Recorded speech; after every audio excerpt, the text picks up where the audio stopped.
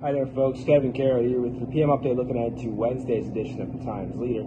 If you like cows and ice cream, you'd be thrilled to hear that Pennsylvania Agriculture Secretary Russell Redding stopped at the lands at Hillside Farms to deliver a scoop. Bill O'Boyle was all over that, and he'll have all the details for you. I'll be up at Crestwood tonight, where the girls lacrosse team takes to the field in the first round of the PIAA State Lacrosse Playoffs. In news, a woman from Mountaintop was arraigned Tuesday on allegations she fled the scene after striking an elderly woman in the parking lot of Sam's Club last month. Ed Lewis has that story for you. And will also tell us about 3 people who have been charged with burglarizing a WILK radio transmission station in Hanover Township last month. All that and more on Wednesday's Times Leader. And remember, folks, if you're not already a Times Leader subscriber, all you have to do is call 829-5000 or visit timesleader.com/subscribe. That's all for now, folks. Thanks for watching. Have a great day.